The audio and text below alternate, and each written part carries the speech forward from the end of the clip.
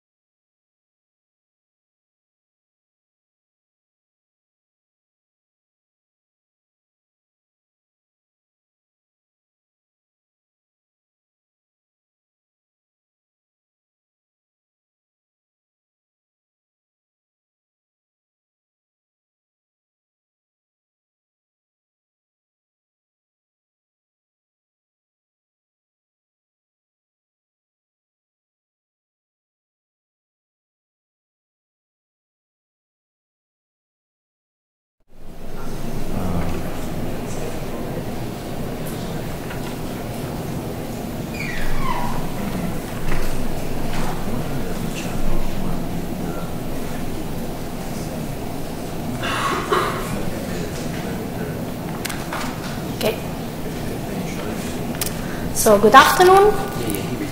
It is a great pleasure for me to welcome you to Sardegna Ricerche for the first of hopefully will be many International Scientific School on Novel Psychoactive Substances. Before starting, I'd like to say that our thoughts go to the memory of our colleague, Sandro Fenu, who sadly passed away Saturday. Sandro was a valued member of our scientific community and our faculty, and whose work contributed for development of many projects, including this school, and where his loss will be very felt. Back to the school, so I think that the area of research of this school is very relevant since the novel psychoactive substances are changing the trend of use of drugs worldwide and are prevalent among youth, posing a significant issue for the public health and safety. For this reason, the aim of this school is to provide graduate students, but also postdoc and also working professional with an updated overview of the world of the field of novel psychoactive substances. Thus, in order to address the full spectrum of the complex issue of the N.E.W.S, we have set our program through 4 consecutive days, thanks to the faculty of 12 international experts in the field. In addition, tomorrow afternoon we will have a public expert roundtable with lecturers from the faculty, but also from the school faculty, but also law enforcement representatives. And I'm very happy to tell you that due to the level of interest we have been able to open more places to the school from originally anticipated for students, coming mostly from the University of Cagliari, but also from Padova, from Roma Sapienza, but also from Serbia and Lebanon. And this is a good international context, very important and for a significant basis for a fruitful collaboration in future projects. Of course, all these projects would not be possible not for our main sponsor, Sardegna Ricerche, and also, but also from the University of Cagliari. I also acknowledge the sponsor of Fulbright Commission for the exchanges between United States and Italy.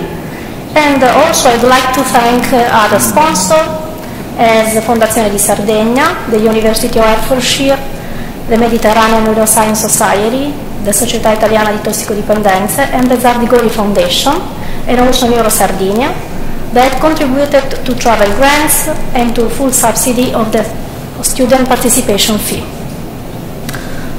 Last but not least, I'd like to thank the Scientific Advisory Board, so Professor Fabrizio Schifano and Pierluigi Caboni, and in particular the Emeritus Professor Gaetano Di Chiara, who I kindly ask to introduce the plenary lecture of today. I thank you very much and I wish you a productive time here at Sardegna Ricerche.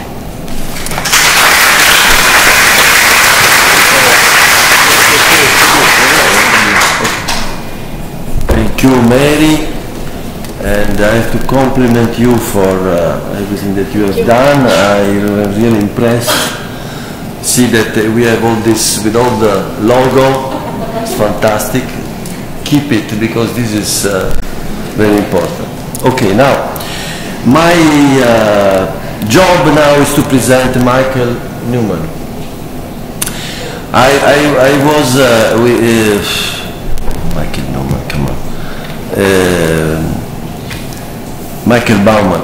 Yeah, sorry, because I just asked you about Newman, so it remained in the memory as a trace. I had the occasion to spend some time with Michael yesterday at dinner, and then we went together here, and then at lunch. And he had a very interesting life, I might say.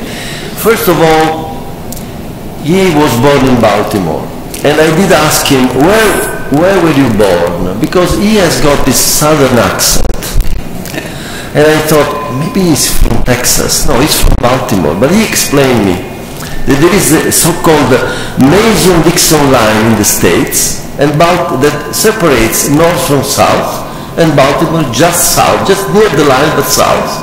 And that is enough to give him this southern accent that he tries always to reduce, but you know, if you have a good, you can realize it. Michael was born from parents that were musicians, and in fact he learned very early, when he was 5 years old. For 10 years he had piano lessons, and this influenced his life, as I will tell you. So he went to school as undergraduate in biology. You know, 4 years this corresponds to the high school, basically, in Italy. La scuola media superiore, okay? Liceo, eccetera, eccetera. In the States you can already have a kind of specialization. That was biology. Then he went to Rutgers University in New Jersey to do his undergraduate, praticamente la laurea, la nostra laurea. And then he had a PhD, he made a PhD again in Rutgers on physiology. I thought he was a chemist, but he's not. He's a physiology as a background.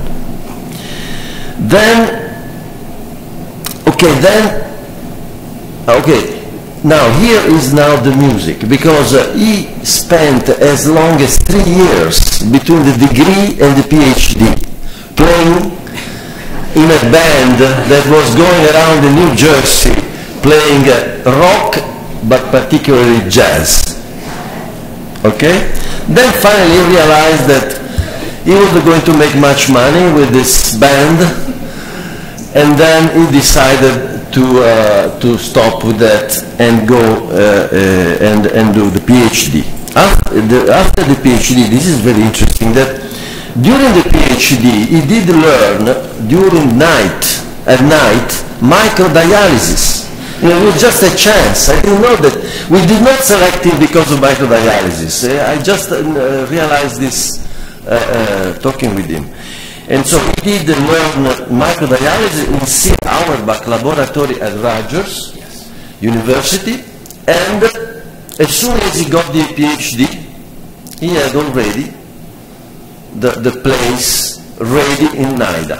Can you imagine? This is something that I think would be very, very strange for us. But anyway, he did because they needed somebody who was able to do microdialysis.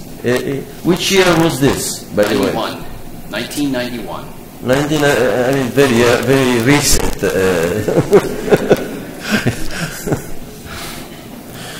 Okay, so at NIDA he worked with Richard Rothman, who is a guy that tried very much to find an antagonist of cocaine in order to utilize as a treatment for cocaine addiction. But he did not succeed, basically, because the cocaine receptor is not like a neurotransmitter receptor. So, I mean, there was no really, basically an antagonist of that receptor is a blocker of reuptake. So it's a cocaine analog, basically, right? So, then Richard Rothman retired, and that was a big problem because his position at that point was not shaky, not very secure, but he was saved by N.E.W.S. Right? Correct. N.E.W.S. saved his job, basically, because thank also, I think, to Antonello Bonci, right? I went to Bonci. He went to Bonci and he said, N.E.W.S. is the future. And Bonci said, well, maybe. Let me prepare a project, a working project with all the money, the cost, etc., etc. He did that. It was convincing, and therefore they promoted him as a chief group on. Was not called N.E.W.S. because he was still at the long, very old, old name of designer drug, which is something very old. We call it N.E.W.S. novel rather than new psychoactive. But anyway, that was the same stuff. And so right now he's head of this group in the lab that is headed by. I'm under Bonci, actually, Antonello Bonci. Antonello, yeah, good. Okay, so, please, this is your Thank you. stage is up to you. Thanks so much for that wonderful introduction. And also thanks for having me and allowing me to talk a little bit about my research in the field of novel psychoactive substances. And just as a point of clarification in my talk, I'm oftentimes referring to N.E.W.S. as new psychoactive substances, but actually this is the same thing, right? The term novel psychoactive substances is an international term. It's probably a better term than new psychoactive substances, but those terms are used interchangeably on an international stage. I believe that EMCDDA is using novel as N.E.W.S. novel psychoactive substances. So just as a point of clarification. When I was just beginning my research at NIDA, we had cocaine to study, methamphetamine to study, marijuana, and alcohol. We had just a few substances. But now, in this world today, there's an endless number of substances that are on the market. They're hidden in many cases. They're cloaked, they're disguised as additives and other substances, as counterfeit pain medications, but also as frank, illicit drugs of abuse. And so I'm going to give you some background information that hopefully set the stage for all of you to know about these substances when they're mentioned in subsequent talks here at the school. So, brief presentation outline here. Actually, so the screen isn't advancing. I'm advancing, but the screen is not. Let's see. Oh yeah, maybe I need to do something here. Although I really do like this slide. It is a very, very nice slide. I like the little flask, actually, motif.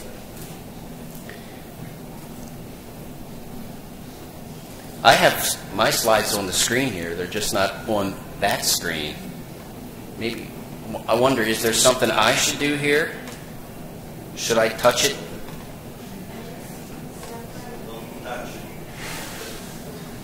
Could potentially be disaster if I touch it, right?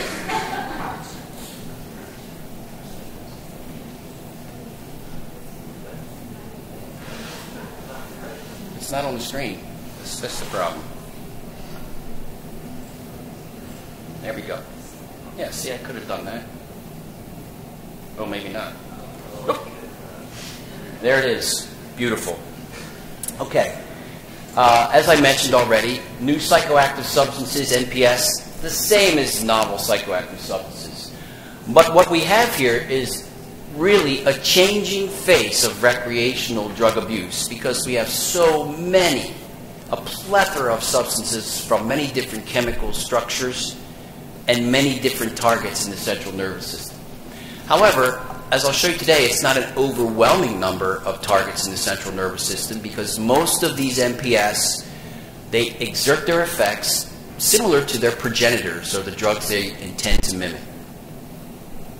So we'll talk a little bit about NPS, and I'll explain what's going on with the Designer Drug Research Unit, my small lab at NIDA, how we work, how we operate, what are the goals of the lab.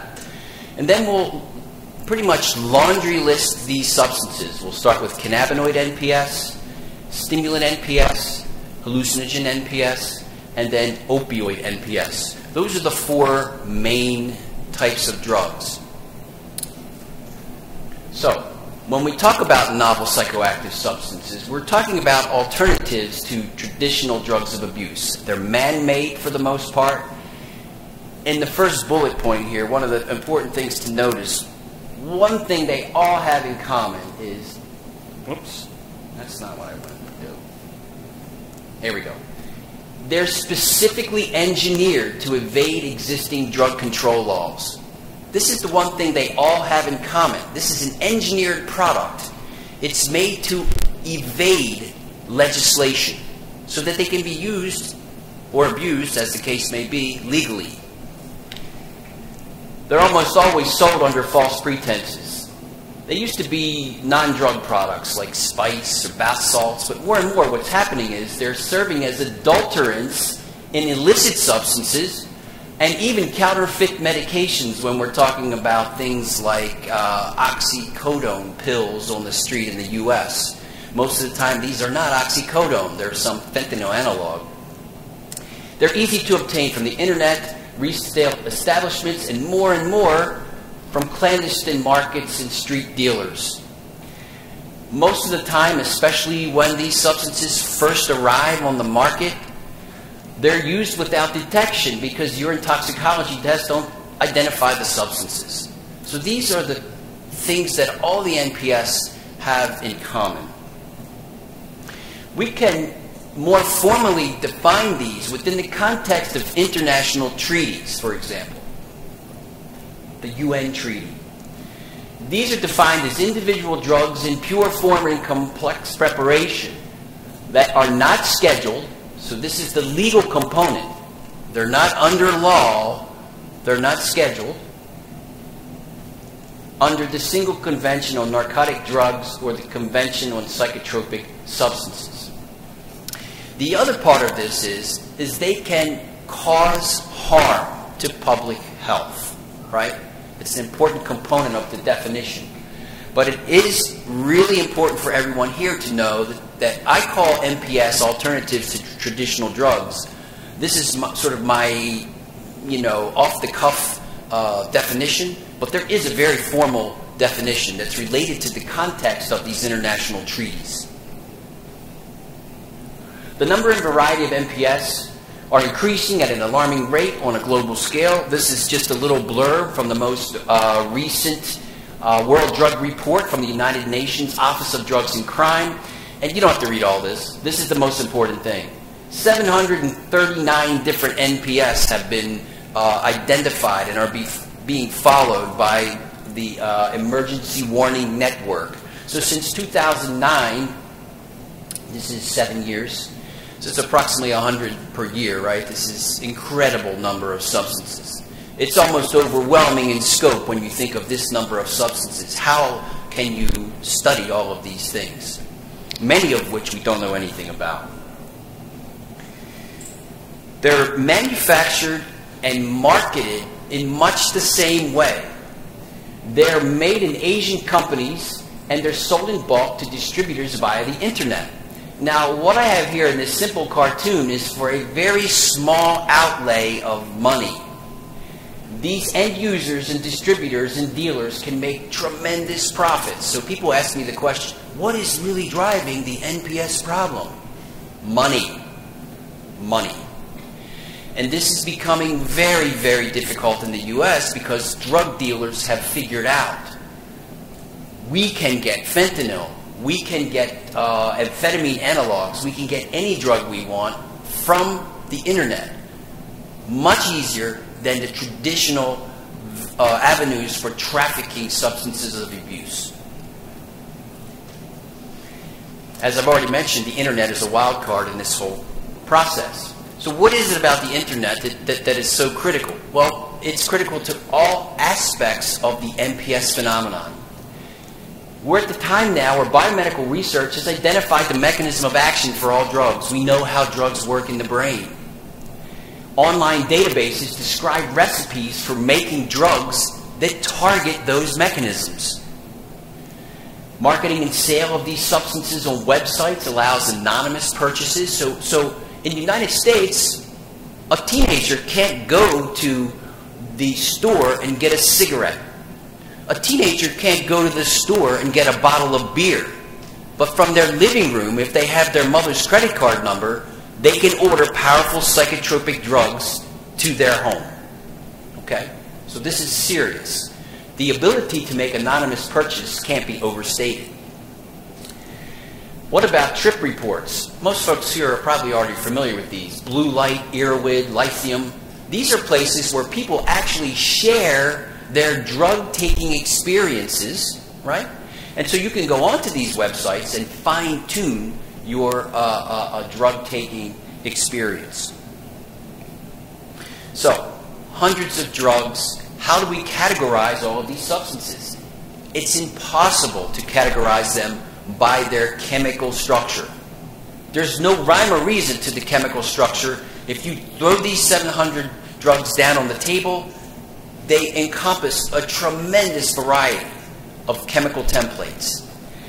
However, if we look at the target in the brain, this is a great way to categorize these, and we can take this overwhelming number of substances and nicely nest them into various groups. The cannabinoid NPS, sometimes referred to generically as spice or K2. Back in the day, they were called potpourri.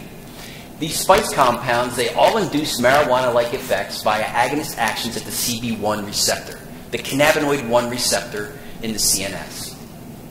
Stimulant-like NPS, in the U.S. these were first known as bath salts in 2010 and 2011 when they first came onto the scene. In Europe, in UK, for example, mephedrone, right, is one that's very, very common still. These induce cocaine-like effects via interaction at monoamine transporters in the brain. So these don't hit receptors. They hit transporter proteins, and in particularly the dopamine transporter. Hallucinogenic NPS, or N-bombs, these are the common, highly potent LSD-like substances, and they activate 5-HT2A receptors predominantly in the prefrontal cortex. And finally, synthetic opioids, the various fentanyl analogs that are now on the market worldwide. These induce morphine-like effects via agonist action at the mu opioid receptor, very specific receptor subtype. So, as Dr. Chiara mentioned when he was giving my introduction, at some point in maybe 2010, early 2011, when Richard Rothman had retired, I went to the powers that be at NIDA IRP, and I said to them, this is a problem. This NPS situation is going to explode. And thankfully, they were very sympathetic to my ideas and have been very supportive of this initiative. The mission of the DDRU, which, by the way, was created in response directly to the NPS problem. It was created in response to the bath salt problem in the U.S. and also the spice K2 problem. And so the mission of the DDRU is to collect, analyze, and disseminate the most up-to-date information about NPS. And the goals are fivefold. Surveillance. The first thing is, as we have 700 substances, how can we choose the substance that are important to study? You can't study 700 substances in any detail. Preclinical evaluation. This is to determine the molecular mechanism of action and the basic pharmacology. In many cases, we have some indication already of what these things are doing, but there always are surprises. Risk assessment. This is to evaluate the abuse potential, but also other adverse effects. Forensic investigation, to develop forensic assays for looking at the parent compound and its metabolites, because in many cases you have bioactive metabolites for these NPS. And also to establish pharmacodynamic, pharmacokinetic relationships. How does drug concentration relate to drug effects? This is very important for translational medicine. For example, what is the first thing that happens with most NPS? They kill someone, this person they come to the hospital and they die under emergency care. And what do you have from these patients? You have some blood, you have some urine. And you need to determine what was the concentration of these substances in this fatality, right?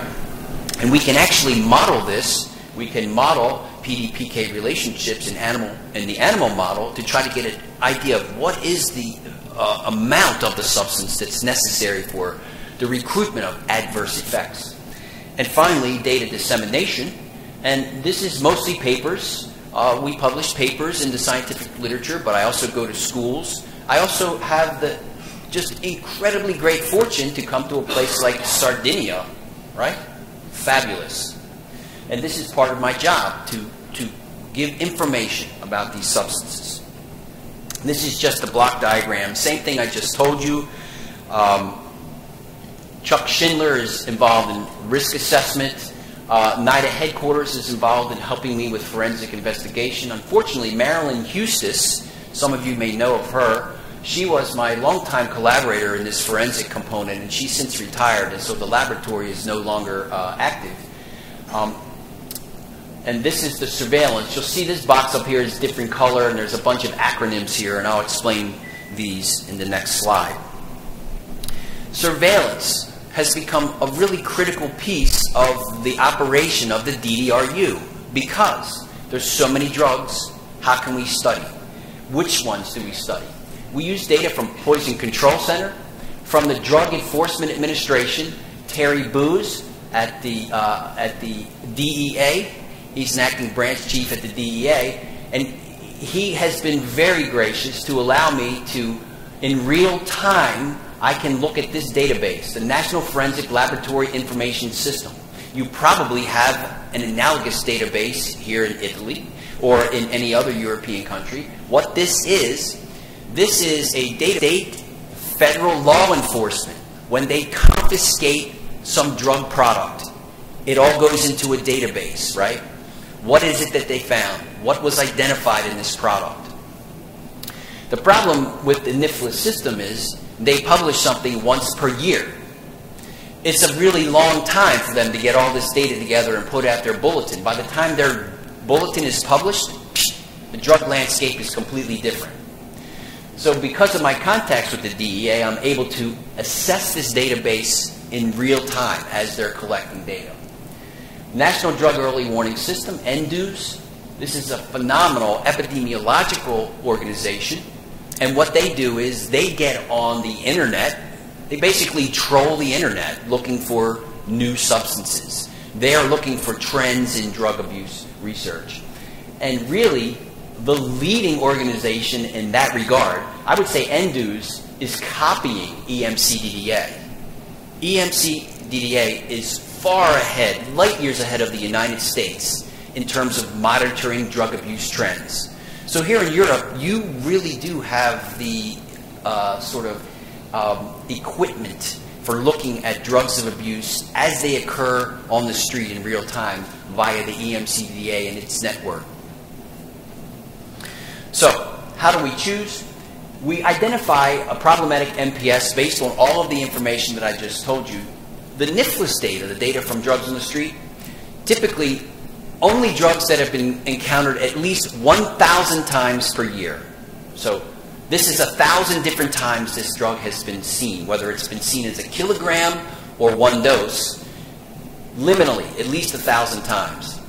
The other issue about the surveillance is if people are killed. When drugs cause fatalities, we fast-track those. We study those very quickly, the drugs that are known to be causing fatalities. But in reality, the DDRU is a pharmaceutical company. It's analogous. Instead of studying lead compounds from medicinal chemists, we're studying compounds that are killing people on the street. And we do SAR, structure-activity relationship types of studies. We get synthesis of purified drugs and metabolites. This is absolutely essential. You have to have these not only for doing the pharmacology, but also the forensic assays. You need reference standards. So you have to have chemists that will make pure preparations of these drugs. In vitro testing is a very straightforward, stepwise process. We test at receptors and at transporters. One name I don't have up here is Brian Roth. He runs the PSP, the Psychoactive Drug Screening Program for the NIMH. This system of testing will look at your drug of interest at 300 different GPCRs, transporters, enzymes, etc. And so you get a profile of many different targets. And then finally we move in testing rodent models. We do microdialysis, has already been mentioned. We do radiotelemetry, and some of these different methods will come clear as I go further in the talk. So that's the background on the DDRU. Now, just as a point to put this in context, this will be review for most people here. Many people here are already very conversant in neuroscience. You may be experts in your field, but just so everyone's on the same page, how do drugs work in the brain?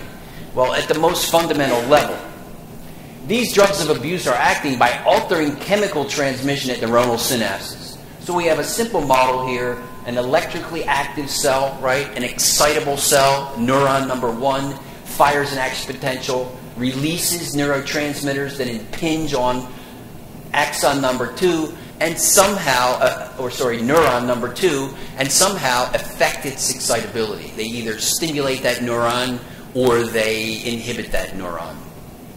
So it's really important to note this area here, the synapse, the area where two cells come together, this is the critical locus of activity for these drugs of abuse. And it's so critical that we're going to zoom in with our microscope, right? And we're going to look at it in some detail to identify the players that could be involved in the actions of drugs. So here you see a presynaptic terminal. If you reflect back to the previous cartoon, this is neuron 1, the presynaptic terminal, the postsynaptic cell, and here's the space between those two cells. Most of the types of transmitters that I'm talking about today are packaged in vesicles. So this is the cytoplasm of this neuron. You have neurotransmitters here represented as small little dots, and they're packaged in vesicles and those vesicles move towards the plasma membrane, and they are released. The vesicles release their contents into the synapse. This is that chemical signaling that I was telling you about. When this vesicle releases its contents out here, let's just say this is dopamine. This dopamine can do many things. This transmitter has many potential fates. It can bind to a stimulatory receptor on the postsynaptic membrane, generating what's called an excitatory postsynaptic potential, EPSP. It can bind to an inhibitory receptor, right? Initiating an IPSP, an inhibitory response. It can bind to a presynaptic receptor, an autoreceptor. Many times the cells themselves have an autoreceptor that serves to dampen the activity of these cells. Okay? For the monoamines like dopamine, serotonin, norepinephrine, even glutamate for that matter, and GABA, they're taken back up into the cell by a transporter protein. This transporter here, its job is to vacuum up these transmitters and recycle them back into vesicles. Okay? In fact, it turns out this transporter is really important for terminating the action of released transmitters, right? So that they can be taken out of the synapse and put back into vesicles and recycled, and the whole process continues again. Now, the reason I spend so much time here with this slide and these characters is because we're going to see these characters again. Each of the drugs of abuse that we're going to talk about is going to target a different character. A positive postsynaptic receptor, a negative postsynaptic receptor, a presynaptic receptor, or a transporter. So now we'll get into looking at the actual drugs themselves. Synthetic cannabinoid products, or the spice compounds, they consist of plant material laced with drug. So it turns out that these days there are other products. You can actually get the liquids, which are pure synthetic cannabinoids. And these are incredibly dangerous because of the potency of these compounds. But still in the marketplace today, in the United States at least, most of the products look like this. They look like, they look like reefer. They look like marijuana. But it's plant material with substance sprayed on it. One thing of note here, in each case when we look at the different drugs, I'll show you the natural occurring THC, the plant-based THC, and an example of one of the synthetic ones. And you don't have to be a chemist to tell that these structures are completely different. Completely different. These structures are nothing like THC. They're nothing like the cannabinoid structure. In fact, they are naphthol, right? Indoles, naphthol indoles, the synthetic cannabinoids. Now this is an old one. This is the granddaddy of all synthetic cannabinoids, JWH18. This was the first one. The effects of these cannabinoid NPS, they mimic the effects of marijuana, which is, not surprising because that's why the synthetic cannabinoids were designed in the first place as research tools to study the CB1 receptor. One thing is, though, they can be much stronger. When I say much stronger, I mean more potent, much more potent. How they're used, they're smoked using bongs, pipes, or joints. More and more we're seeing vaping of the liquid via e-cigarette technology. In middle school, we have kids that are taking the liquid from synthetic cannabinoids, putting it in their vape pen, and while they're in social studies class, taking hits in the back of the classroom and falling back off the chair, blacking out. And think of the horror of the teacher that finds the student unconscious in the room. Again, this is because the kids are able to get the raw materials necessary for this type of administration, and there's no odor. If you're smoking a bong hit or a pipe or a joint, there's some odor when you're burning this. Vaping, not so much. This can be done without detection. Psychoactive effects. The positive mood and euphoria, they're very similar to marijuana. Perceptual distortion are similar to the effects of marijuana, but they can be much more potent than THC. The other issue with these synthetic cannabinoids is they're full agonist at the cannabinoid receptor, whereas THC is a weak, partial agonist. And we'll look at some potency curves in a second. Adverse effects, there's many. Increased heart rate, vomiting, hyperemesis. These are people that vomit uncontrollably after smoking these. Imagine this would be a very horrible kind of effect. Kidney injury. There's many instances of serious kidney damage, renal damage from these substances. At higher doses, hallucinations, persistent psychosis, psychotic episodes that don't resolve, and finally seizures.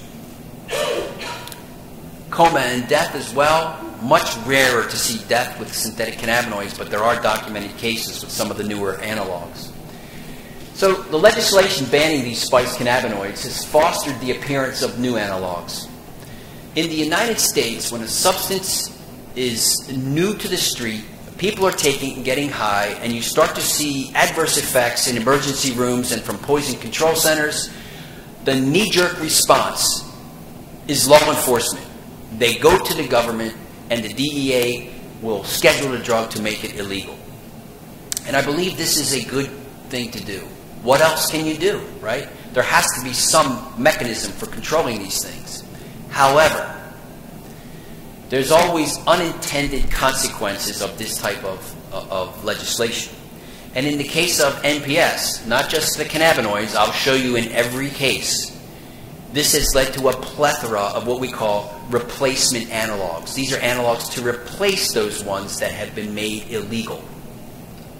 And here you see JWH, as we saw before, is a naphthol indole, right? As is AM2201. The next generation, look what they did. They took off the naphthol group and they put on a tetramethyl cyclopropyl. This very simple three-membered ring, this cyclopropyl, still had your indole, right? These came out in, I would say, 2013, 2014. These were subsequently replaced when they were made illegal. So this is illegal from the first wave of registration. UR144 and XR11 were made illegal more recently with the next wave of legislation. As soon as the legislation was passed, now we have these Pinaka, Fubinaca, Chiminaka, and you'll notice what's happened here.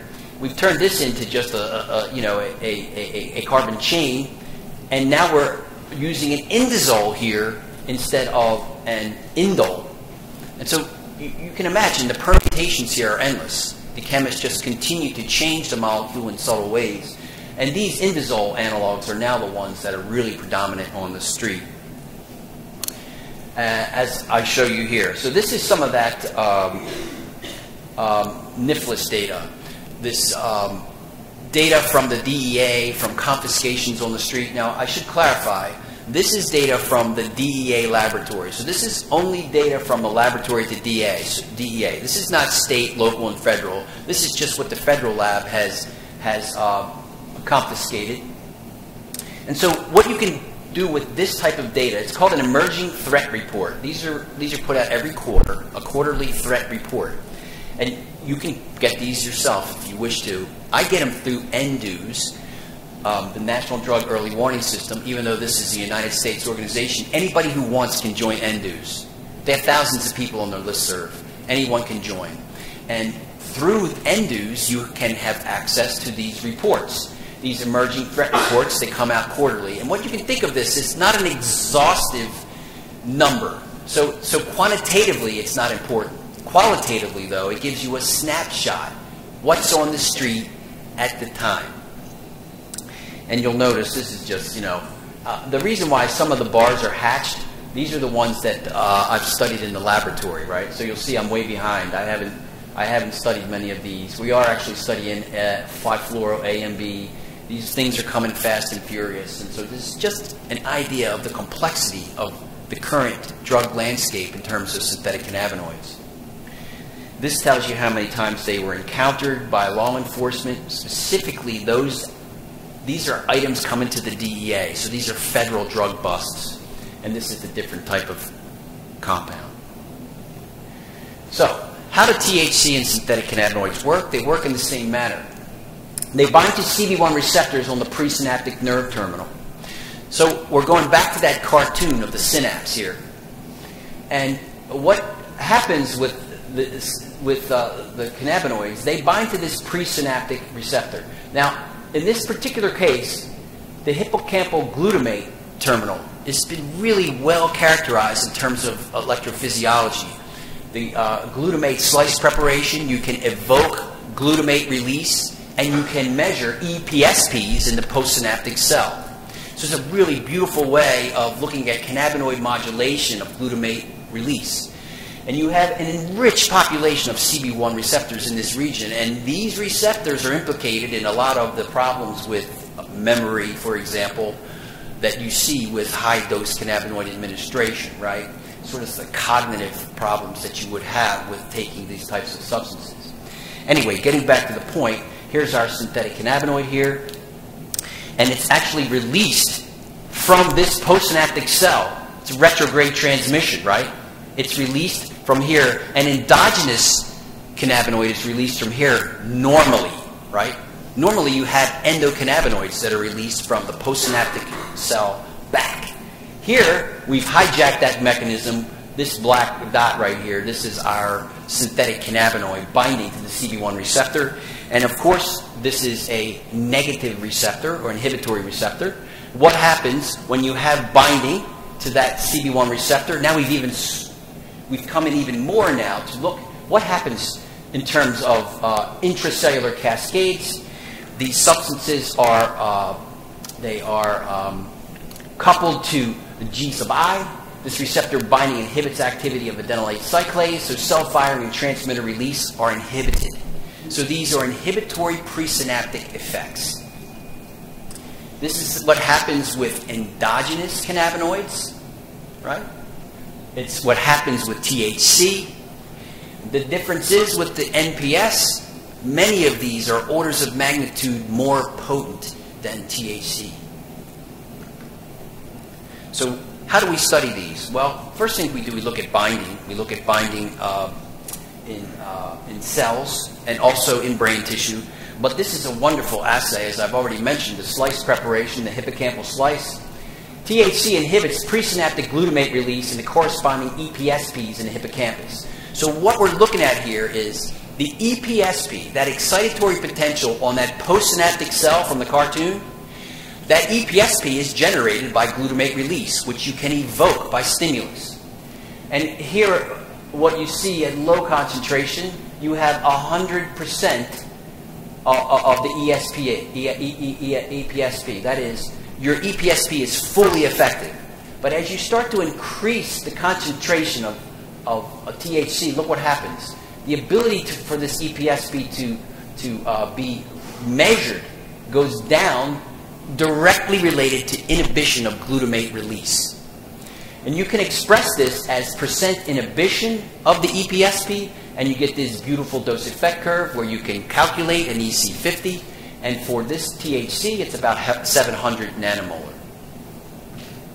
Now, one of the things you'll want to note here, when we get into the concept of efficacy, right, you would say if THC was fully efficacious in this assay, we would be able to completely stop the EPSP.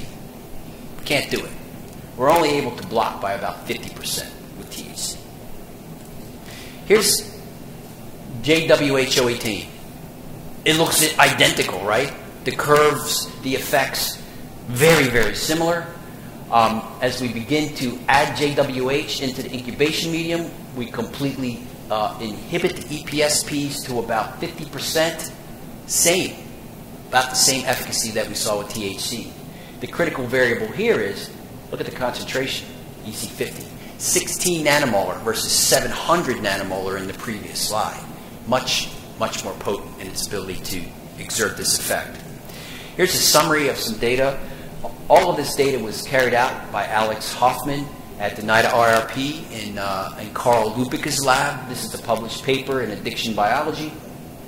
The important point here, though, the take-home message is these NPS inhibit glutamate release with differences in potency, but not efficacy. This was strange finding for us because when you look in vitro assays at THC versus synthetic cannabinoids, the synthetic cannabinoids are full agonists, whereas THC is a partial agonist. But you'll notice the efficacy in these assays that involve intact cells, right? There really isn't a difference in efficacy, but you see tremendous differences in potency. here you see that JWH-018 and AM-2201 are far shifted to the left. Now, I don't know if folks are used to looking at these pharmacology curves, but one of the key things to look at, first of all, this is a log dose concentration. So these shifts in the curves are big shifts. The other thing is, the more potent drugs will be shifted to the left, right? This leftward shift, extremely potent.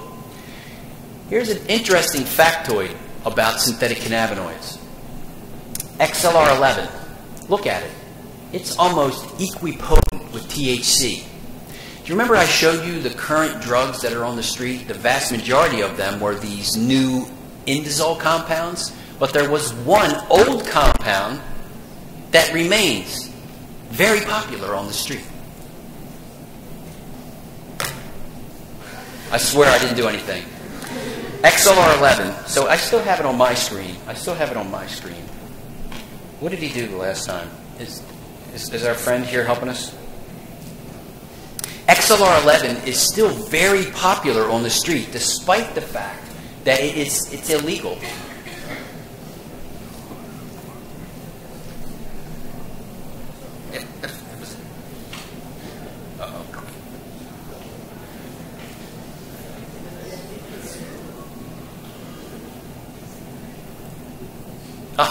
Actually, remember I told you the current drug situation? Look what the first one is. There are a lot of these indazoles around, right? There's a lot of indazoles. Yeah. But the main one is XLR11. It still remains, despite the fact that it's illegal. And, you know, we could speculate all we want about this. Like, you know, what does this really mean? Might mean nothing. But what it might mean is the street people that use, the people that are using these substances, it's kind of an autocorrecting market, right? These kind of drugs right here that are extremely potent, cause bad side effects, maybe they don't like so much. But one that's right here, the sweet spot, just like THC, right? Again, that's speculation on my part, mere speculation. What about in vivo effects? Now, these are data here from telemetry. These are telemetry data. And what we have here is an implanted sensor in the IP cavity of the animal that allows us to get temperature and locomotor activity and lots of other data. But I'm focusing here on temperature because it's well established that THC can cause sustained dose-dependent hypothermia in animals. And here we see this beautiful dose-dependent hypothermia that bottoms out at about 34 degrees. This is a popsicle. This is a cold animal, right? This is a really big change in temperature. We all know here, right, temperature is really tightly regulated by homeostatic mechanisms. It's critical that the temperature remain constant. So this kind of change is quite large, and it's easy to measure, and it's reproducible. JWH-18 does the same thing, although one thing I want you to note here is that it's almost like on and off, right? It's really not quite as dose-dependent as the previous data that we just looked at, right? But still, it bottoms out at about 34 degrees. If we look at all of these drugs that I mentioned previously in the hippocampal slice preparation, these NPS induce hypothermia with differences in potency but not efficacy. Once again, we don't see that the synthetic cannabinoids are more efficacious despite the fact they're full agonists. What we see is differences in potency. Remember the potency? I don't know if I should quiz you, right? How did the drugs look last time in our last potency curve? Very similar. JWH and AM-2201 were left shifted, right? Whereas look at THC and XLR11, rarely similar effects in vivo. So the sort of way we look at these drugs in terms of their potency, the in vitro, the hippocampal slice, and the in vivo all line up in terms of relative potency. We did many experiments here. One obvious one is we can reverse the hypothermic effects of the drugs with rimonabant, right? This is a CB1 antagonist. Here you see, actually these are the two important bars. This is the vehicle THC giving us our hypothermic response, and here's reversal in the presence of rimonabant for THC and JWH. Okay, next type of drug, synthetic stimulants, often called bath salts. they're not called bath salts so much back at home anymore. The term now, and not only in the U.S., but globally now, is RCs, research chemicals, right? So research chemicals, this is code for the stimulant type NPS. These synthetic stimulants consist of dry powders or crystals. And here's a picture of cocaine. Here's a picture of MDPV, one of the principal constituents of bath salts, and it's one that I'll focus on a lot today because there's a lot of analogs of this substance still on the street in the United States, but also in Europe, also in the European Union. These drugs are still out there, and it's regional, it's local kind of situation. In some places, in some countries in Eastern Europe, these types of synthetic stimulants have replaced heroin and cocaine as the IV drug of choice. And someone would ask, well, why would a heroin user now use MDPV? Because these people want some drugs. The cheaper drug, the easier drug to get, is the drug they use. Yeah. It's unbelievable, some of the patterns of self-injection of these stimulants in Eastern European countries at this time. Very, very bad. Also, the MDPV, it is distinct from cocaine. I should be watching this guy to know what he did, because now I don't know how to get back there.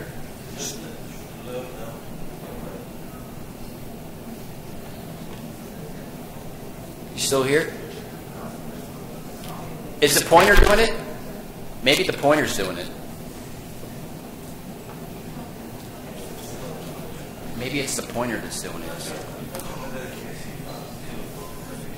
Because it's only the screen. The screen here is fine.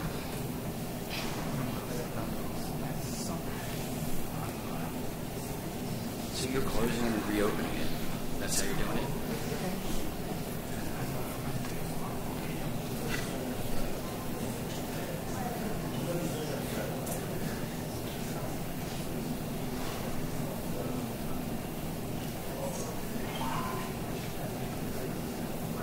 Okay, back to the synthetic stimulants.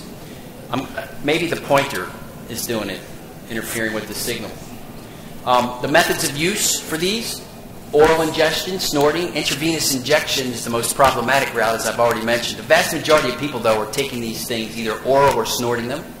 The psychoactive effects include euphoria, increased energy, very similar to what you see with cocaine, but they can be much more potent. Adverse consequences include increased heart rate and blood pressure, hyperthermia, agitation, delirium, psychosis, and death. And by the way, there's going to be talks here at the NPS school that go into these the medical consequences in much more detail. Legislation banning the bath salt stimulants has fostered the appearance of new analogs, similar to what we saw already. And let's see. You can't see my pointer on the screen. Okay.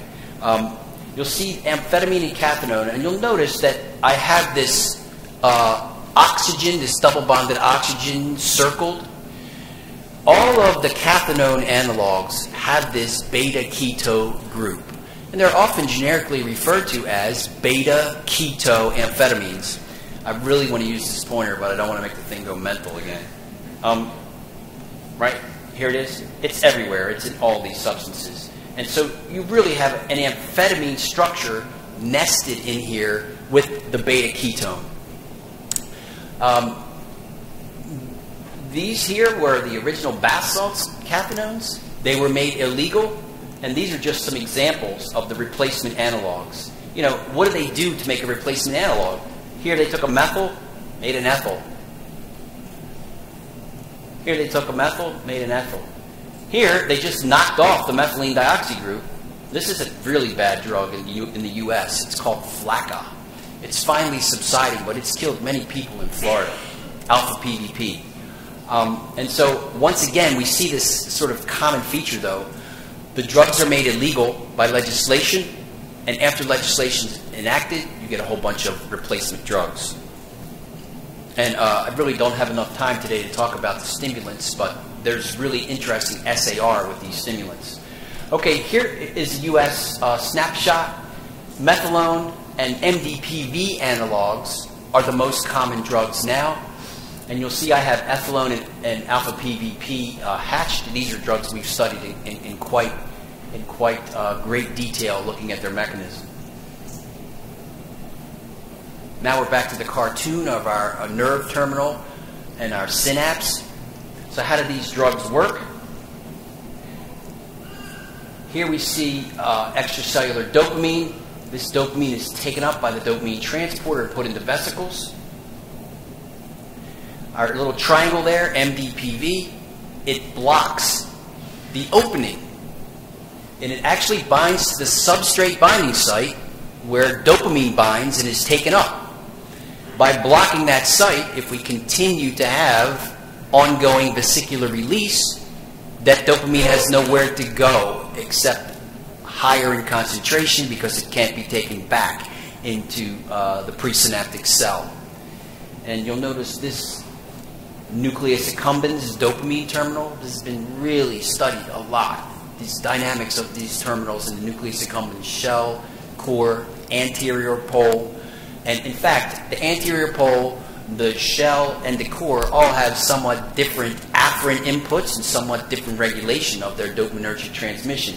But drugs of abuse are always affecting this dopamine transporter, not just in the accumbens, but also in cortex and other areas of brain where you have these. The dopamine transporter protein, its function is to move extracellular dopamine back into cells. So I'm calling this protein DAT, the dopamine transporter. But what I'm telling you for DAT is the same for NET, the norepinephrine transporter, SERT, the serotonin transporter. It's the same. These transporters have the same role, and this is to take this transmitter from the extracellular space and shuttle it back inside. They're channel-like proteins. They're membrane-bound. They're embedded in the plasma membrane. They're responsible for dopamine uptake. And dopamine uptake, as I mentioned, is the critical piece for terminating dopamine action. So any drug that disrupts the dopamine transporter will really affect dopamine transmission. In particular, it will increase dopamine in the extracellular fluid. You'll have elevations in synaptic dopamine, but also in dopamine far away from the synapse. Volume transmission, right? Extrasynaptic dopamine is really going up as well. There's your dopamine, just went in there. And again, there's not enough time for me to get into detail about this today, but there's two different ways that drugs can interact at the dopamine transporter. They can act as a blocker or an uptake inhibitor. So what these drugs do is they get on the transporter and sit there at the extracellular face. But some drugs actually can act as false substrates. That is, they do the same thing dopamine does. They bind to the transporter and then are transported inside. These particular drugs will then cause the transporter to run in the reverse direction. And this is really, an amphetamine is the classic example of this when we talk about amphetamine-induced release. This is transporter-mediated release, and this is the DAT, or the dopamine transporter, running in the opposite direction. It's essentially held open, so intracellular dopamine comes pouring out. So it's really critical to denote the differences between a blocker and a substrate. It's not the point of this talk, but it's important for folks to know about this. Both types of drugs will inhibit uptake because they bind to the transporter. Because they bind to the transporter, they increase extracellular dopamine. But substrates, those drugs that actually go inside of the nerve terminal, they enter neurons, they induce a sodium current. They actually induce a sodium current that's sufficient to depolarize neurons. And as I've already mentioned, they trigger reverse transport so that dopamine goes out by a transporter-dependent mechanism. And finally, calcium sensitivity and autoreceptor sensitivity. You'll notice there is none for transporter-mediated release. And what this means in real terms, you can get tremendous elevations in extracellular dopamine with these substrates. But we're not going to talk about substrates. We're going to talk about the more simple interaction, and that is uptake blockers, because The problem drugs right now are actually uptake blockers. I've already mentioned MDPV. MDPV and its analogs are potent uptake blockers at DAT and NET. So they hit the dopamine transporter, the norepinephrine transporter, but they don't do anything to SERT. They're essentially dead at the serotonin transporter. And let's look at some data to convince you of this. Here we see dopamine uptake. Here we see serotonin uptake. And this is a synaptosome assay. It's a synaptosome assay. A synaptosome can be thought of as a sealed nerve ending. And these synaptosomes will take up 100% of the radio-labeled dopamine. All of it will be taken up by the synaptosome. And they take it up basically by the DAT. The DAT will do its job. And similar for SERT. But what happens when we start to increase the dose of our drug? We start to dose-dependently decrease the ability for the cell or the synaptosome to take up dopamine. This is a classic uptake inhibition curve. As dose is increased, the ability to take up dopamine is completely blocked. Now, one of the things about this slide is I'm showing you 3 different analogs. From NDPV to alpha PVP, the only difference is we've taken off that phenyl ring methylene dioxide. So these two are quite similar, except for the ring substitution. But these other 3, PBP and PPP, a lot of P's there, what's really going on? It's a smaller chain. That's the only difference. I'm going to show you some structures here. We'll go back to the structures. I don't want to reverse all this, but just to put the context here. Remember, so here's alpha PVP and MDPV. The only difference is we've removed this to create this. Those analogs that I'm showing you in that dopamine uptake picture, we chop this from 3 carbons to 2 carbons to 1 carbon. That's all we're doing to those, okay? So if we go back to the picture of the data,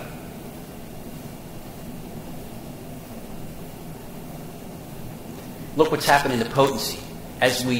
This is 3 carbon chain, 2 carbon chain, methyl group. Look, the potency is stepwise getting weaker.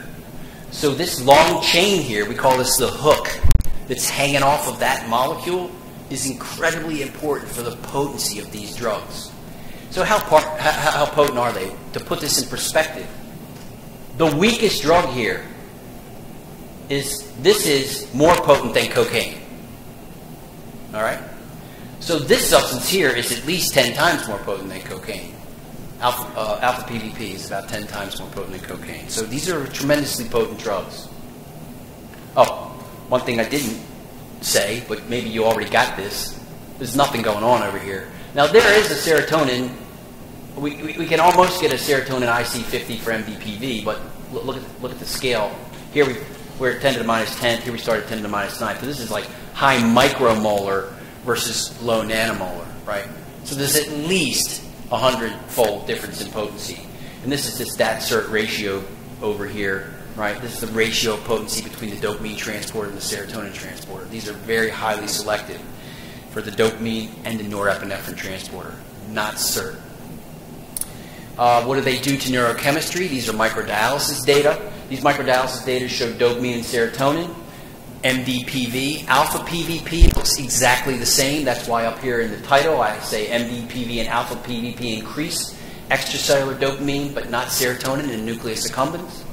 This is an IV bolus injection, 0.1 milligram per kilogram, gives a nice increase in dopamine. 0.3 milligram per kilogram an hour later, a 3-fold higher dose, gives a nice bump, bigger bump. So it's a dose-dependent increase. And our serotonin is completely flat. These drugs don't touch the serotonin system at all. This translates directly into locomotor activation for these animals. These are the same animals that I just showed you in the previous slide, but in this case we're looking at their activity and their level of stereotypy or repetitive movements. And we're able to get this kind of information from the animals because they're in a locomotor box with photo beams around the locomotor box. So we carry out the microdialysis in an arena where we can get their motion too. So we can get neurochemistry and motor behavior from the same subject. And there's a very high correlation between the increases in extracellular dopamine and their movement. When I say activity, this is movement in a horizontal plane, walking. or running in this case. And just to put this in some sort of context, this is percent basal, 3,000% basal. This is 300 times, 30 times more than normal. These animals are running as fast as they can, essentially. Yeah, this is a really incredible stimulant. Incredible stimulants like this are also readily self-administered, and I was talking to Dr. Chiara about this over lunch. Many times when you're teaching drugs how to press levers in drug self-administration, you do something called auto-shaping. You teach them how to press for pellets of food, and you take many weeks to sort of condition these animals to the stimuli. Well, I can tell you that these data right here, these self-administration data, are from drug-naive animals that have had no training whatsoever.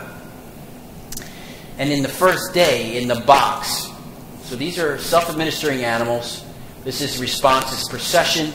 This is acquisition day 1, day 5. Here we extinguish, that is, we take away the drug so that the animal can't, when they lever press, they still lever press, but there's no more drug for them to get. And you see this extinguish, right? The response goes away because the animals aren't getting anything.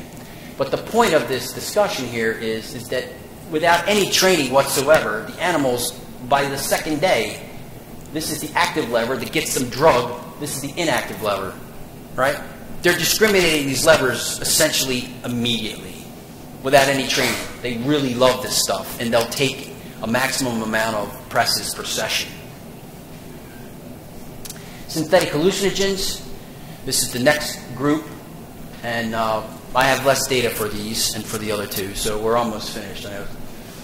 These hallucinogens now are often referred to as N.E.W.S, and this is an acronym for a really long chemical name that I won't belabor you with. They consist of liquid or paper laced with drug. Oftentimes it's on sheets of paper that have dabs of dots of this liquid cut into squares, very similar to the way LSD is used. The more dangerous scenario is when people are playing with liquid N-bomb. This is how people have gotten really in trouble because, of course, your ability to dose by squeezing a dropper bottle is quite arbitrary. Somebody gets the friends are having a joke with their friend and give him more than the rest. And in case of these drugs, they're so potent this can kill you. Once again, the structural unique, right? The N-bombs are unique when compared to the classical LSD in terms of their structure. They have effects that are similar to LSD, but they can be much stronger. And I even find making this statement unbelievable because back in the day, we always thought LSD was the strongest drug ever. Microgram amounts of LSD will send you on a ride for 15 hours. This drug is even more potent than LSD. Oral ingestion, perceptual distortion similar to the effects of LSD. They're more potent, increased heart rate and blood pressure, agitation. Most of the people are dying from excited delirium. This is a same thing that kills people with bath salts, by the way. This has to do with the dysregulation of temperature first. So you get this really elevated body temperature. The elevated body temperature starts to get breakdown of muscle tissue, right? Myoglobin and other proteins start to leak out into the bloodstream. This clogs the kidney tubule and you die from multi-system organ failure. How synthetic hallucinogens work. Here we are back to our nerve terminal diagram. Here I'm showing you a PFC, or prefrontal cortex serotonin terminal, synapsing on a glutamate cell, a pyramidal cell. This is the principal output cell of the cortex. These are strongly modulated by 5-HT2A receptors. And you see there's our synthetic cannabinoid binding to the 2A receptor, causing an EPSP in the pyramidal cell. Binding of the hallucinogen to the 5-HT2 receptor. These are coupled to GQ. GQ then enhances activity of phospholipase C, and this increases or stimulates the firing and transmitter release in these particular pyramidal cells. Layer 5 pyramidal cells are a principal target for these drugs. N-bombs are chemically related to 2,5-dimethoxyphenethylamines, or the so-called 2C compounds. These were first made popular by Shulgin and his books, like T-Cal, P-Cal, and this will be P-Cal actually, right, because they're phenylethylamines. But the 2C moniker, the so-called 2C, this simply refers to the fact that there's 2 carbons between the phenyl group and the amine group. That's where this sort of colloquial term comes from. It's an amazing piece of SAR here. Normally when you start to bulk up a molecule like this, it'll lose selectivity and it'll lose potency. But in the case of the N-bombs, adding this methoxyphenyl group to this amine dramatically enhances their potency. Here we see some binding data. So this is receptor binding. It's very similar to the uptake curve I showed you, except the difference is you're not inhibiting uptake now. You're inhibiting binding of this very potent antagonist, M100-907. Very selective 5-HT2C antagonist. As we increase our dose of N-bomb, we can completely block this binding. Fully efficacious, 100% efficacious. The interesting thing here to note, which you probably already gathered, look at the red circle. The filled circle is the N-bomb. The open circle is the corresponding 2C compound. Huge shift from the 2C compound to the N-bomb to the left, and it's at least tenfold in both cases. So the N-bombs are much more potent than the 2C drugs. What kind of endpoints do we look at for 2C activity? People use many different endpoints. The most common one is head shakes in mice, right? Mice will exhibit these head shakes when you give the drug. But truth of the matter known, I don't really like mice. I don't like them. I don't use them much in my lab, but we have knockout mice that we use sometimes, but I really don't like mice. And they have a propensity for my fingers. They like to eat me. They bite me a lot, so I don't like them. So we have established methods in rat to look at 5-HT2A specific behavior.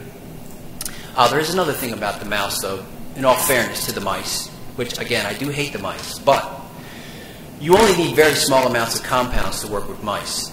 So if you only have small amounts of drug, the mouse models are much more useful, right? Because you don't need much drug, and also you have all these genetic modifications. But more and more, we're getting genetically modified rats as well. Any case, let me get back to the point.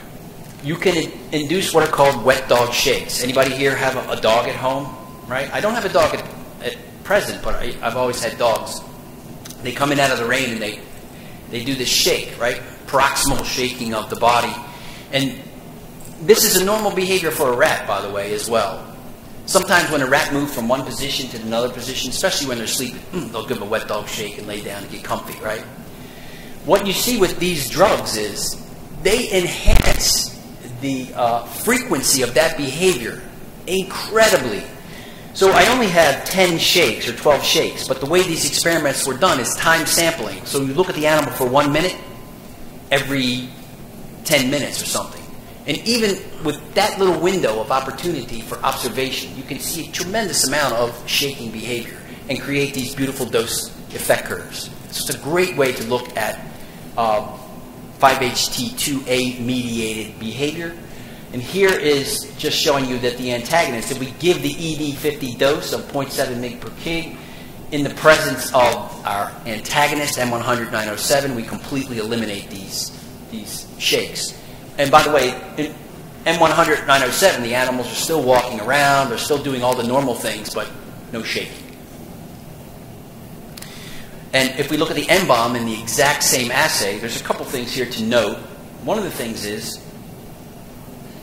we get an inverted U shape. The other thing is 10 times more potent.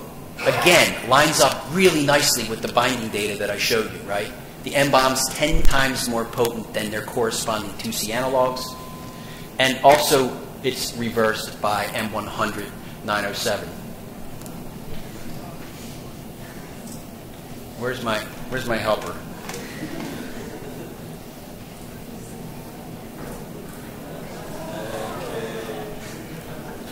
I'm good. That's right. I'm an IT professional. Hold on a minute. I need to find the... I don't have my reading glasses. Actually, I can leave it up there. I don't even care. Down. Here? Show me where to get the full thing. Yes, I've got my long distance, I got my zoom lenses on. I have distance glasses, and don't laugh. When you get old, this will happen to you too. You have to have 3 pairs of glasses, one for close, one for middle, one for far, right? Okay, so now we're going to the last drugs. Thanks so much for your attention. I'm probably running over, I know. I talk too much.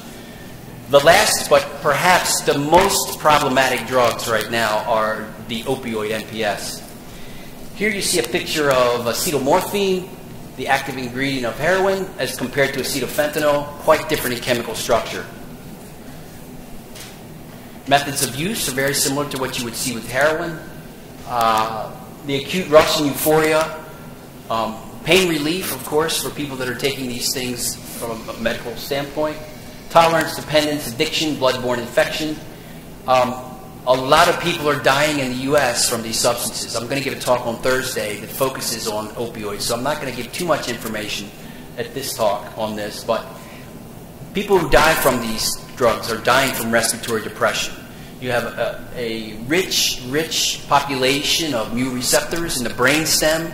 This is the area of automaticity, of breathing, of diaphragmatic breathing. You paralyze this center in the brainstem, breathing stops, and death ensues very quickly thereafter. Once again, we got synthetic opioids that have emerged in the recreational drug market. And the one thing that I want to draw your attention to is there's fentanyl. And fentanyl is quite different than morphine and heroin. Morphine and heroin are plant-derived from the poppy. But here we have a piperidine, right? A phenylethylpiperidine structure. Completely different structure. It's very lipophilic. It gets into the brain just so effectively.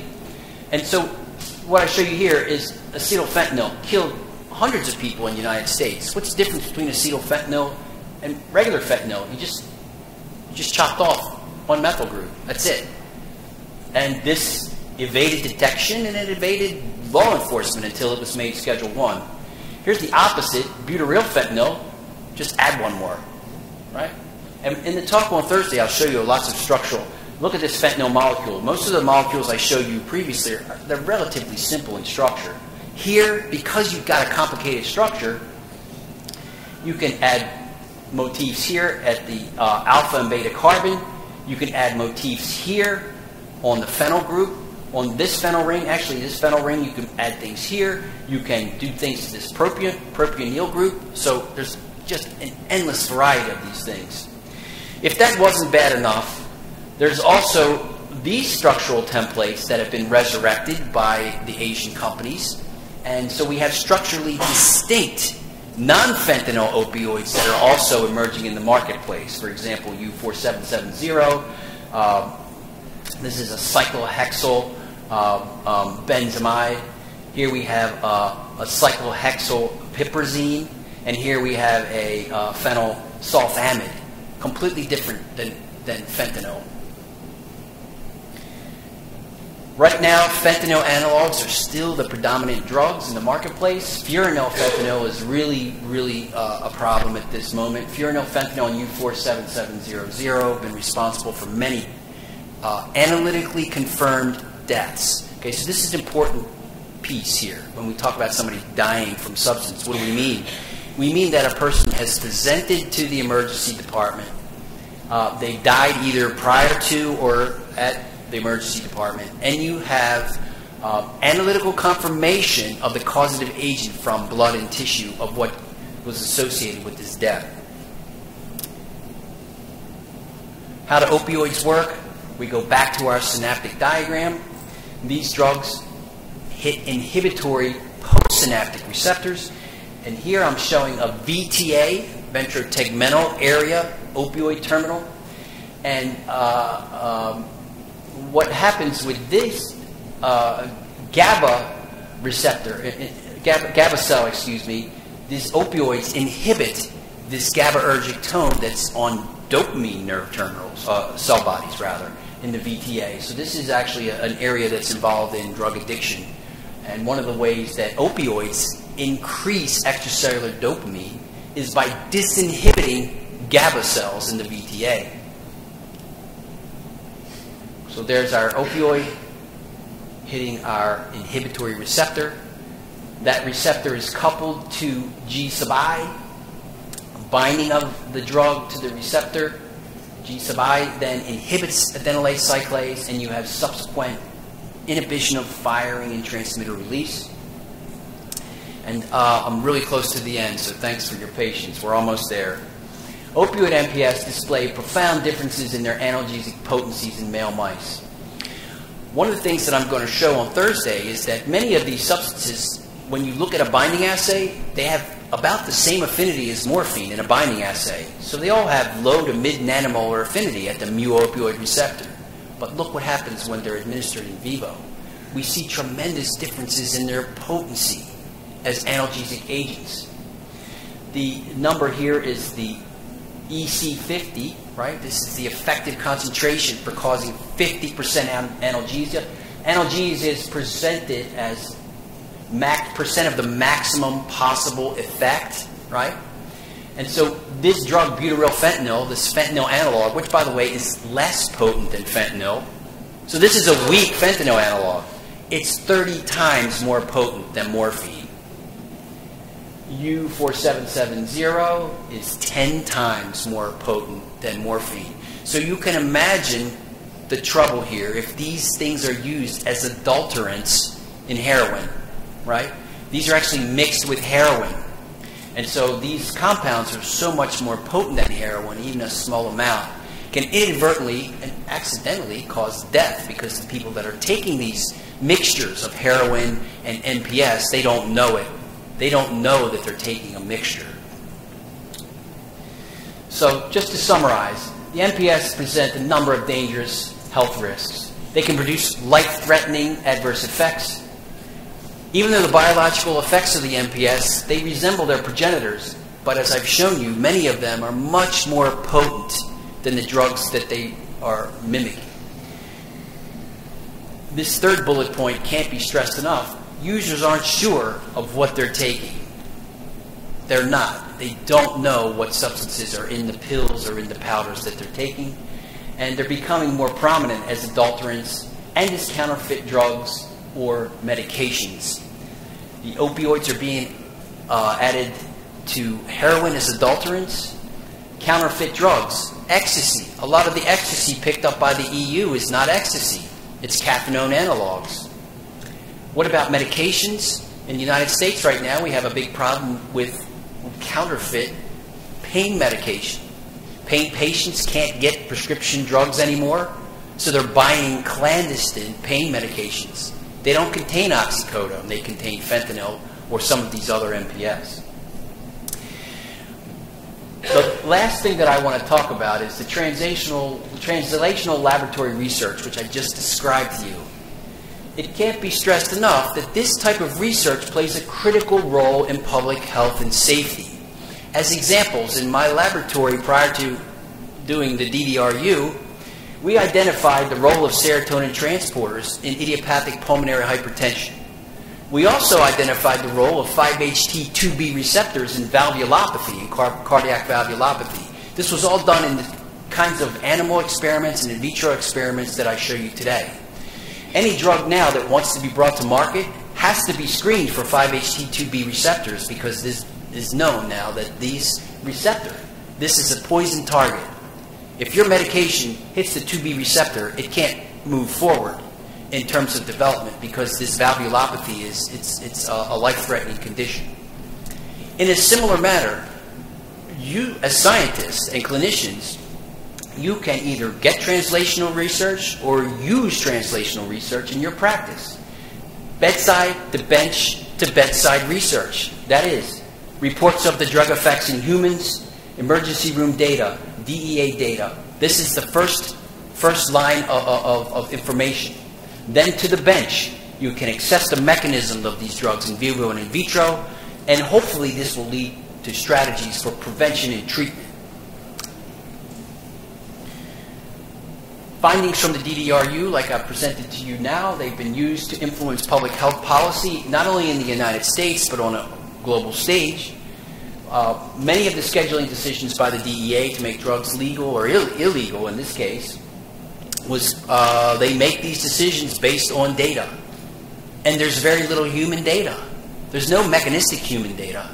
And so in the United States, you have to have a certain criteria of data before you can make a drug illegal. And so they need preclinical information, because you can't get clinical information on most of these, obviously, for obvious ethical reasons.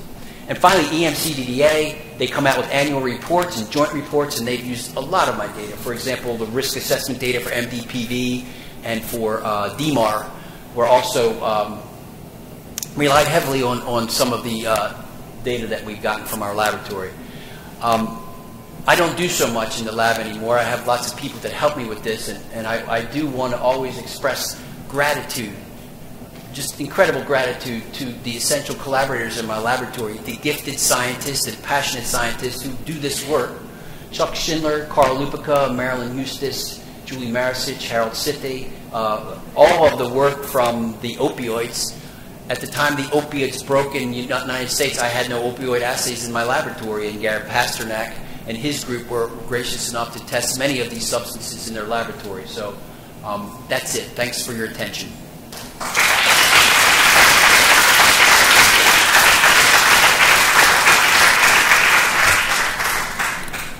Thank you very much, Dr. Bauer, for this very important basic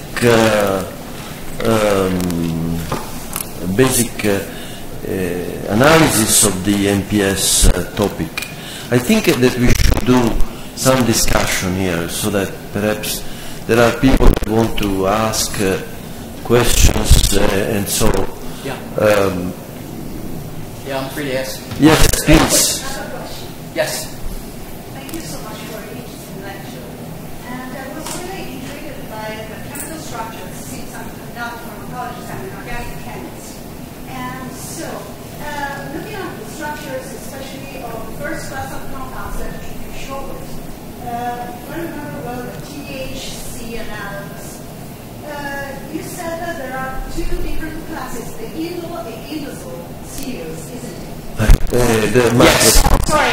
I can hear you. No, it's fine. Probably Yes. the other persons are not hearing me. Oh. No, it's No, okay. no, That's it. Okay. So I was. it's correct. It's correct. Is it? So they largely replaced the indole moiety with an indosole. Yeah, I think this is my modest opinion that the most important feature in these two classes of compounds is not the changing of the indole into indosole, but the dramatic change that you made substituting the ketone with a diamide. Yeah. And this is very important because the molecule now, the indosole moiety now, is really very hydrophilic. It's not hydrophobic as the other ones, I mean the indoles. And this might be important because of the lipophilic hydrophilic balance that is important to pass the brain barrier. But my question is, have you ever studied the molecular interaction between the receptor and these molecules? I mean, they are so different in chemical structure that you were saying that they are acting as an agonist of a CB1 receptor, isn't it? But do you think that they are interacting with the same part of the receptor? Do you have a study something like this? I'm interested because from a molecular point of view. This is a really excellent question, and in my hands, no, we have not studied this at all, this kind of thing. And even whether the CB1 receptor, I do believe that they do have information about the CB1 receptor pocket, the binding pocket, and so, yeah, my guess would be there probably are groups that are, you were talking about docking studies where you would use computer modeling of the pocket of the CB1 receptor to see how these drugs fit in there, you know, how the drugs fit in there and why drugs of such different sort of chemical structure would bind to the same site and exert the same effect. By the way, those indisol compounds, even though they got that, what is it, a carbamate or whatever that thing is? Yeah, yeah. A carbamate moiety, rather than, remember where it came from. Ketone, there was a ketone instead. Well, or there was a naphthol. Remember, there used to be a huge naphthol moiety there as well. Oh, So we went from a naphthol to a cyclopropyl to like this carbamate. So you're right. This This is very technical, but Yeah, it is. I'm sorry, I was very... no, I will try to answer to your question because I will be talking about cannabinoids. Oh. So to talk without having the formulas in front is very difficult to understand what we are talking about. Yeah. But I will address this in my talk, okay? Yeah. So Okay, thank perhaps you. we can then discuss further. Any other question? Because, for example, I had one question for you, and that is the alpha PVP, the very potent cathinone derivative, Yes. alpha PVP, that is very selective because does not interact with 5-HT receptors only. You showed the dopamine, but what about norepinephrine receptors? Yeah, so the norepinephrine transporter data for those Excuse me, transporter, yeah, the net. So if I show, so the, just for the sake of simplicity, I only showed the DAT and the CERT, but the dopamine transporter data and the norepinephrine transporter data look almost the same. Same. And this is actually, we find this a lot in the lab because you think the phylogenetic similarity between DAT and NET, right, the catechols, Yeah. they're very similar for most of the drugs, but there are some differences. These drugs you mentioned, very high affinity for DAT, Yeah. very high This affinity is very, very interesting because it is very difficult to separate the specific. I mean, it's almost impossible. At least in the series of DAT inhibitors like cocaine, this cathinone derivative, it's very difficult to separate the ability to block DAT from the ability to block NET, norepinephrine transporter. And there is a physiological basis for this, because as you know, the norepinephrine transporter takes up very efficiently dopamine. Actually, the affinity of dopamine for the norepinephrine transporter is higher than the affinity for the dopamine transporter. The difference is that the dopamine transporter has a higher, the number of molecules, the Vmax of the dopamine transporter is higher than the norepinephrine transporter for dopamine. But the affinity is lower. So it's very interesting that... So to comment on this point, yeah, that's true. So the first point is, can we get truly DAT-selective transporter drugs? Or the flip side is, can we get truly selective norepinephrine transporter drugs? And so you can definitely get selective norepinephrine transporter drugs like dizipramine, nasoxetine. And an important point to note there is they're not self-administered and they are not perceived as reinforcing at all. So that's one issue. The other issue is, as you mentioned, the femtomoles per milligram of protein, that is, the density or the number of dopamine transporters in areas like the striatum and the nucleus accumbens, far, far much higher than norepinephrine transporter, but not everywhere. In the cortex. In cortex, right?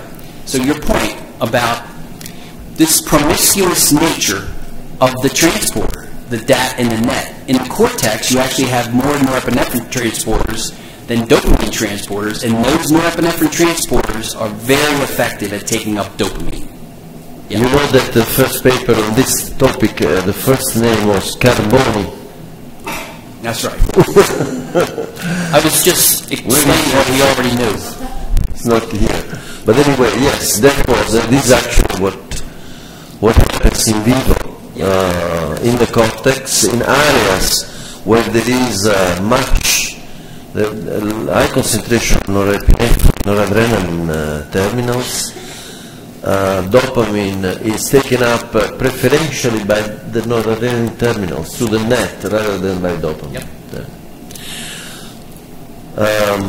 Sì, Walter, professor Fratta. Sì, il microfono. No, aspetta, che arriva il microfono.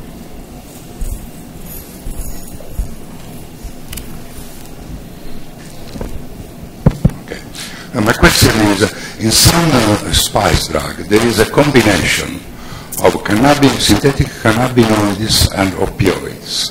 I wonder if you have ever studied the combination in terms of synergy, in terms of synergistic toxicity. No, we have never done anything like that, but you could envision a scenario which would be quite dangerous for people who are taking these things. In fact, in the United States, we have fentanyl in the cocaine. They're putting fentanyl in the cocaine. Yeah, so they're putting fentanyl in spice products, they're putting fentanyl in cocaine, and so this is really very scary. And we have done nothing with interactions. And all of the substances, when people come to the emergency department, they're all poly drug users. It's not the exact same question you're asking, but this interaction of the different drugs is completely uncharted territory as far as I'm aware. This has not been studied at all. Because we know there is a strong interaction between cannabinoids and opioids in That's the right. mechanism of action. So That's right. I wonder if the combination could have really synergistic effects. Because opioids produce an increase in blood pressure. Opioids, they do. Yes. And cannabinoids also. Also. So this That's might right. be. One thing that I want. Do you want to? One thing that I wanted you to consider what Dr. Baumann said is what he called the counterfeit. The counterfeit. Counterfeit, yeah. Which basically means that many of these drugs that are sold under a certain name, in fact, do not contain the substance that is indicated, or that is, well, they do not have the name written, but they say it like as amphetamine, or ecstasy, or heroin, and in fact, because this is very important, and I think that even in the drug agencies, not EMCDDA, because I think those are more aware of this, but in the N.E.W.S, the United Nations, some of this phenomenon, I think, has been under-evaluated, because if you only consider the overt utilization of these compounds, but there is a whole, underground landscape that is related to the fact that they are used in place of the actual substance that are on face. And I think this is really probably the future. Because if you consider that to get heroin or cocaine, you have to take, cultivate, extract, transport, purify, modify, etc., etc., it's much more easy just to get this to internet, and you can pay much, much less. The control is much, much less, and there can be no control for years. So I think this phenomenon is not at all going to die. I think it's going to go down and increase very much through this counterfeit, I think. Don't you think? I agree completely, yeah.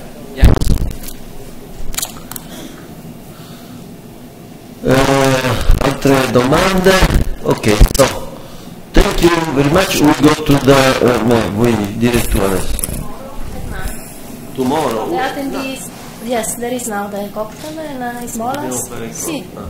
And then see you tomorrow for the lesson. Yeah, not all stay. From one maybe go away. Thank you.